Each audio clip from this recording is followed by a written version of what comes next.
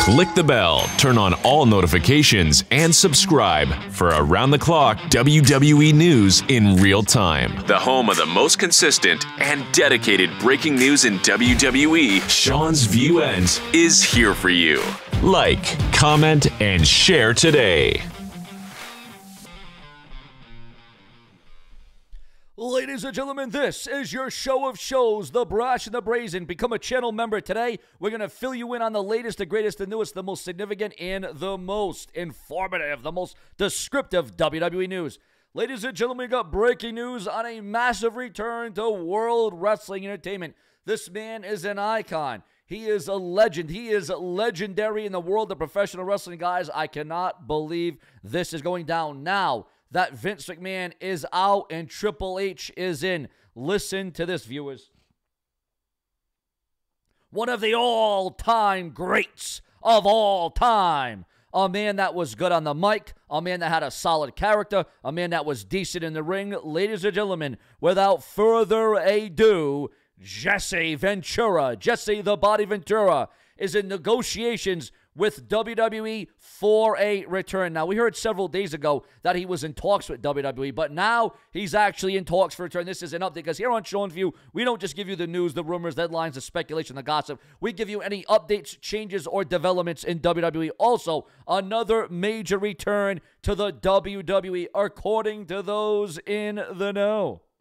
The health status is being exposed online amidst a prolonged injury hiatus is being revealed, and that is being to the tag team division in the WWE. Listen to this one, viewers, fans, and subscribers, and it's so important to become a channel member today and donate in the comments section below.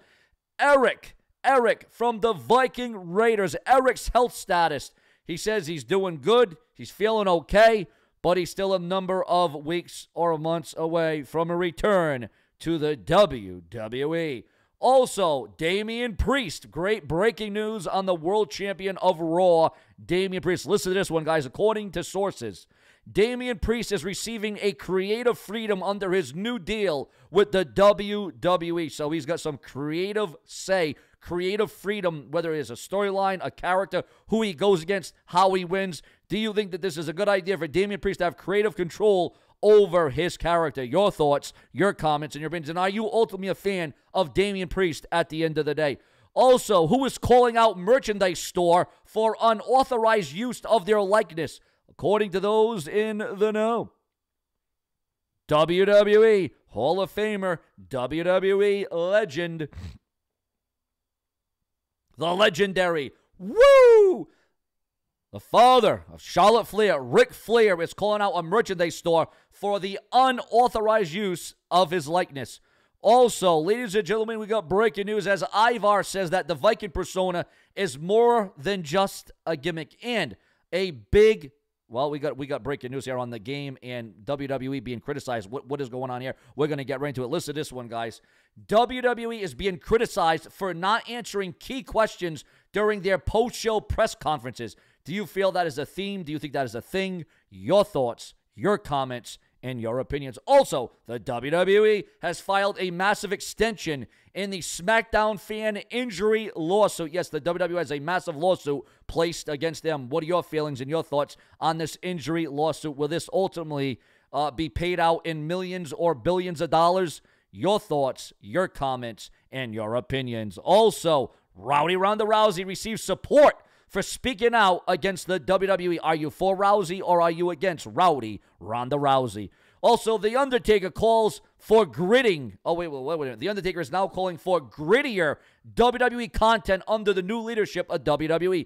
Well, we have been seeing more blood, more violence, more swearing, bad words, foul language, whatever you want to call it. We have been seeing that, but apparently The Undertaker, the conscience, the legend, Hall of Famer, wants to see a little bit more of that. Also, in a breaking news announcement, Titus O'Neil's second book is slated for a fall release. To be honest with you, I love all the work Titus is doing, but I didn't even know he had a first book. Also, ladies and gentlemen, with a former AWA star, Bob Burgers, passing away at 80 years old, we now have this tragic details to give to you, and we're going to uncover it all for you right here and right now. Listen to this one, guys.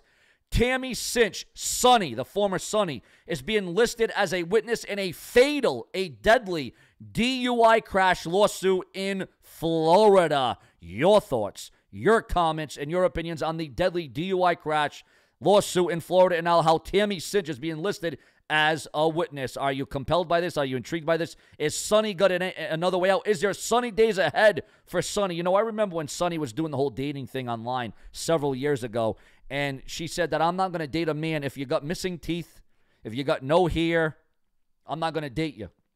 I'm not going to go out with you.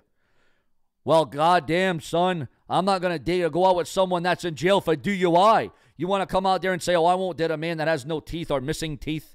Are you kidding me? And now Sonny, not looking too sunny for Tammy Cinch. She's really the creator of her own problems. Your thoughts, your comments, and your opinions on this fatal DUI accident. Also, we got breaking news on Vince McMahon. Listen to this one, viewers. Max Caster addresses targeting Vince McMahon in WWE in his freestyle raps. Of course, we all know Max Caster is an AEW wrestler. Also, Dakota Kai staying health conscious post ACL injury. So sometimes you don't want to watch out too much. Sometimes you don't want to be too cautious, too warning, because then it can come back to haunt you. Sometimes you just got to get back on the horse and you got to ride it. You got to glide it. Also, coming through the desk of the brash and the brazen, where we raise the bar by far for all my viewers, subscribers, and fans. The next PLE main event set for the King and Queen of the Ring being Logan Paul versus Cody Rhodes. Now, there's been a lot of rumors and speculation. Is it going to be one belt on the line, two belts on the line, no belts on the line? Well, there's rumors and speculation that there will be a special troubleshooting referee or special enforcer for this match. Your thoughts, your comments, and your feedback, and who should be the special referee or enforcer for that match. Also, ladies and gentlemen, breaking news. The Undertaker blasts those who approach wrestlers at airports to sign bulk items. Because you got to understand, these wrestlers are going fast. They're going quick. They don't have a lot of time. There's a time and place to do it, and it's probably not at an airport. Also, TNA confirms the Slammiversary pay-per-view date, location, and details. Ladies and gentlemen, it will take place on July the 20th.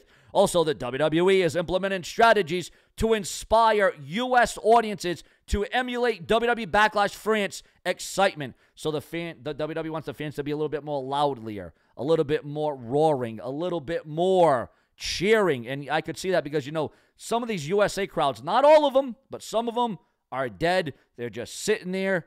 They just got their hands on their lap. They're not saying a lot. They're not doing a lot.